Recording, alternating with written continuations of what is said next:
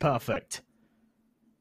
A 4 versus 2 into a 2-on-2, quickly brought back into a 2-on-1. But this is doable for anarkez. They don't know where he is. He's not made any noise in quite a while, so they have to play this 1-1 setup. They could have grouped together, gone for the gamble, go for the retake instead.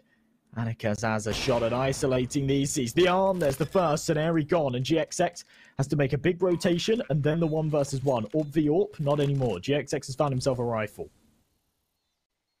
Yeah, certainly the stronger weapon to be on. He does have a full belt as well. Does he expect him towards this position is the other question. Theoretically, he could smoke down the bomb, gamble onto one angle to molly it down. CT Smoke still had him covered for a while. Molotov towards new box. anarkez now has made a step. GXX under pressure. Smoke down towards the bomb.